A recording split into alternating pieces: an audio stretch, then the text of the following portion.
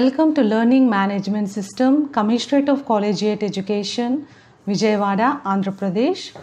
Myself, Indravati, Assistant Professor in Biotechnology, KVR Government College for Women, Autonomous, Kurnool. Dear learners, the subject recombinant. Dear learners, today's topic is gene transfer, physical and chemical methods. And in this session, you will be learning about the various type of physical methods, that is instruments which are used in transfer of the genes, and various chemicals which are used to transfer genes or clone the genes in the target cell, and also the advantages and limitations of these physical and chemical methods of gene transfer. Dear learners, let's study about the gene transfer methods used in the production of transgenic animals. You know that there are two methods. One is direct gene transfer and another one is indirect gene transfer. So during direct gene transfer, the desired gene is directly transferred from source to the target organism using either instruments or chemicals. So this method is called as direct gene transfer. So directly you are transferring the desired gene from the source to the target organism. In the indirect gene transfer, you are taking the support of biological agents like vector and host to transfer the desired gene from the source to the target organism.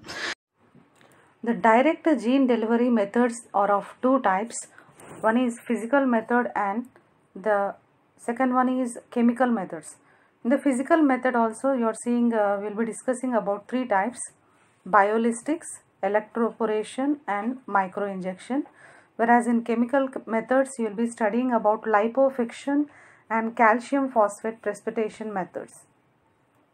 Coming to the first physical method of gene transfer, biolistics. So biolistics, it is a method where the genes are directly transferred into the cells using high pressure helium gas.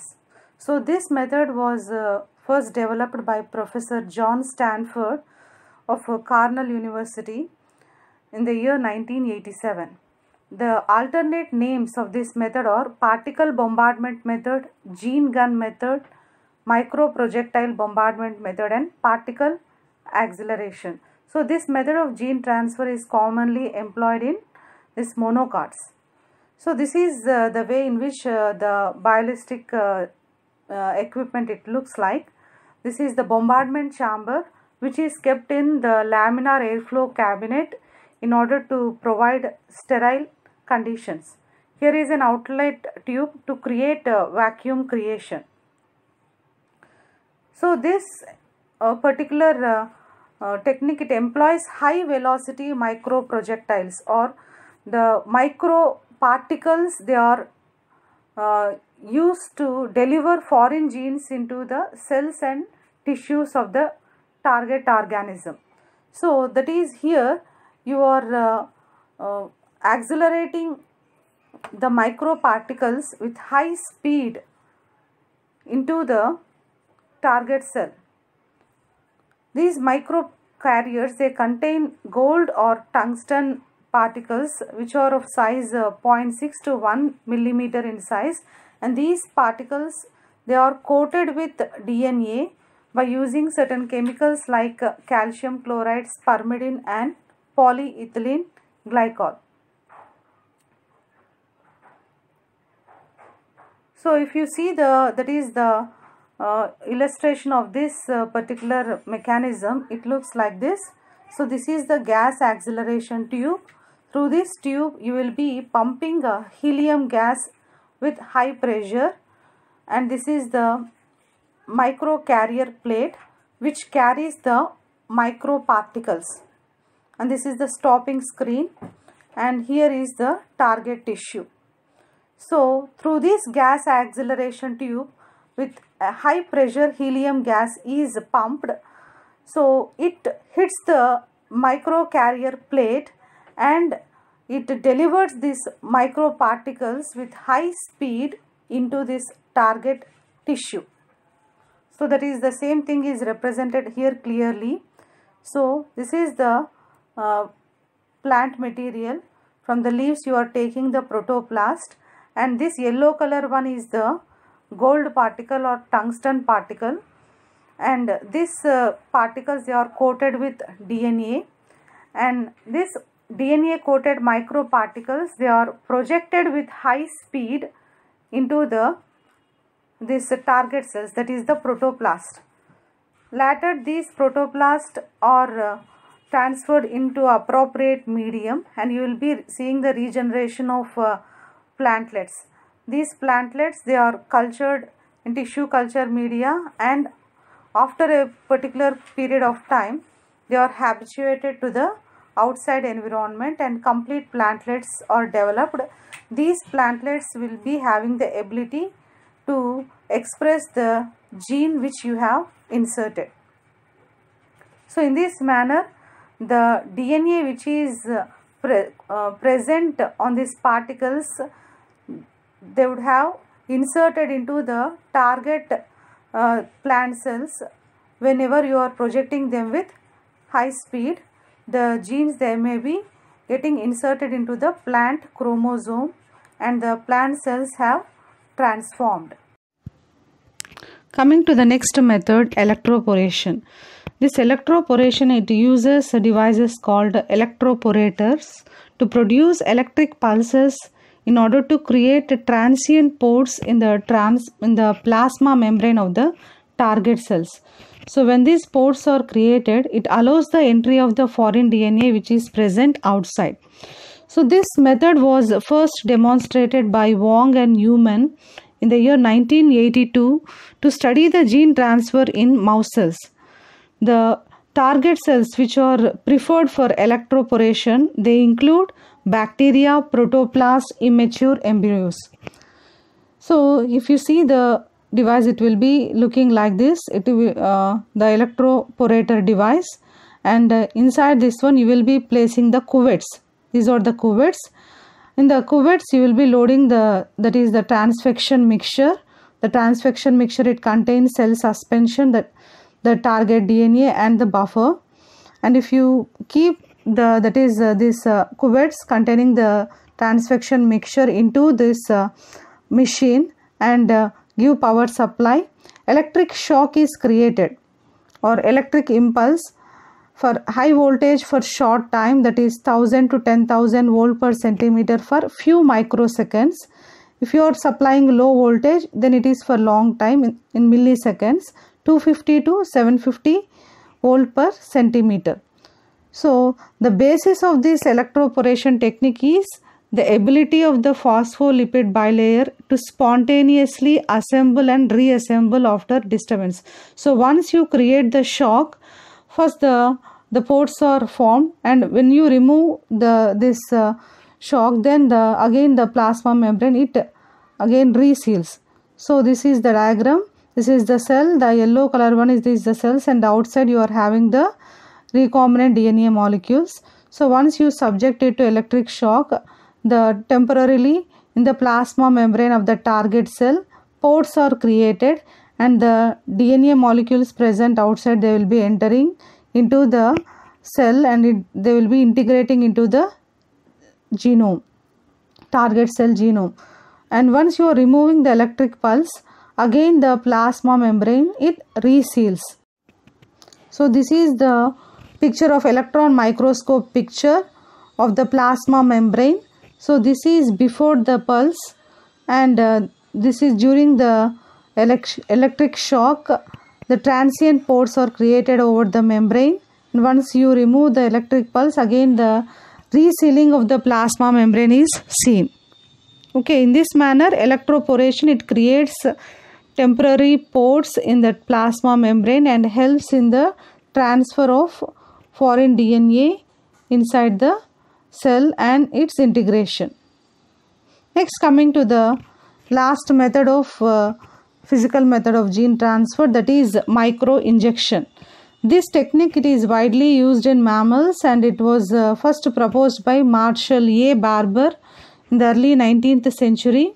So generally it involves the delivery of the foreign gene in a living cell like embryos or in fertilized eggs by taking a fine glass micro injection, micro needle you will be taking. In that injection you will be loading the sample, transfection mixture it is loaded, and the transfection mixture it contains this DNA, foreign DNA insert.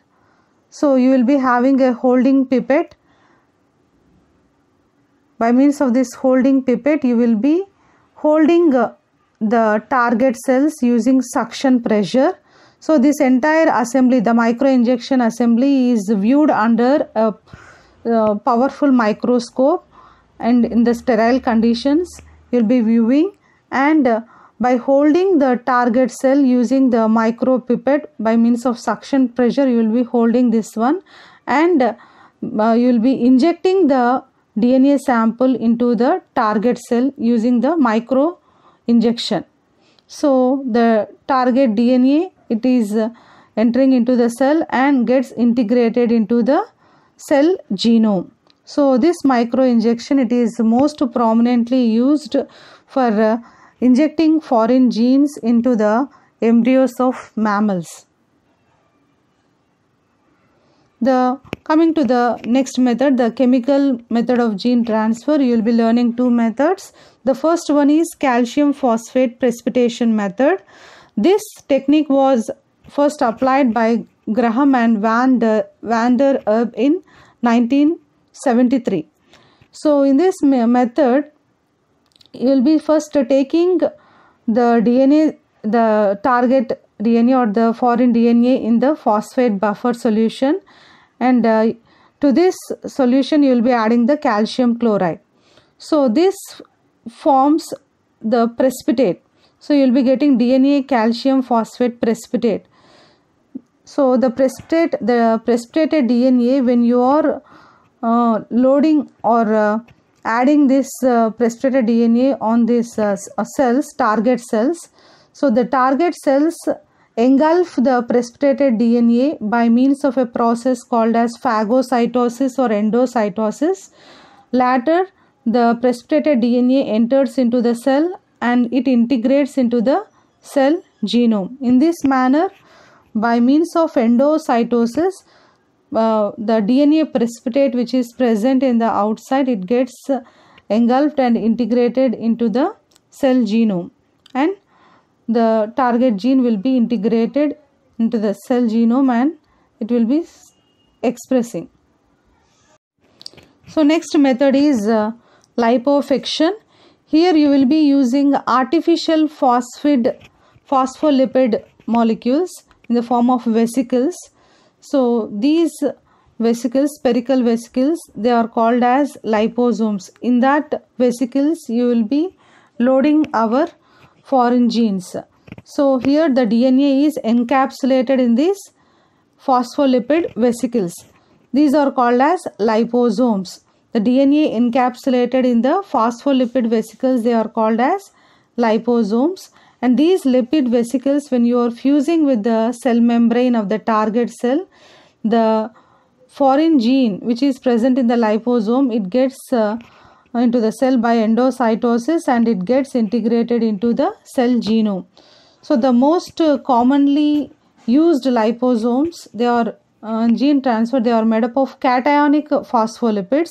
Because the DNA is anionic, you will be preferring cationic phospholipids to prepare the liposomes, and this method is generally used to transfect large size DNA fragment. If you want to insert large size foreign DNA into the target cells, then you will be employing this liposuction method. So this is the liposome. This is the made up of a phospholipid bilayered vesicle. In this vesicle you will be taking this that is the DNA is encapsulated in this vesicle, and these vesicles, the liposomes, when you are treating it with the target cells, it will be entering into the cell by means of endocytosis, and then later it enters into the cell cytoplasm and integrates into the cell genome, and the transgene will be showing its expression. This is the second method of chemical gene transfer. At the end, let's have a recap of what we have covered in the previous slides. So we have learned about the direct method of gene transfer, that is you're transferring directly the desired gene from the source to the target organism by using physical and chemical means. In the physical methods, you have used different instruments like gene gun, microneedles and electroporators to transfer the target gene. In that also, gene gun is mostly used for plants, whereas micro needles and that is micro injection and electroporators, they are used for transformation in plant protoplast and in all the animal cells. In the chemical methods, you are seen the usage of chemicals like calcium phosphate and cationic lipids for gene transfer. This method of gene transfer is used for transformation in plant protoplast and in embryos or embryonic stem cells in case of the animals. And coming to the advantages, these are used widely to a variety of cells, and the methods are cost effective, whereas the limitations, the transformation frequency is very low, and also a lot of technical skill, that is the technical oriented persons, they should be involved in operating the procedure. Hope you enjoyed learning this session. Last but not the least, I profusely thank Commissionerate of Collegiate Education for providing this LMS platform to reach a large number of enthusiastic learners like you. Thank you one and all.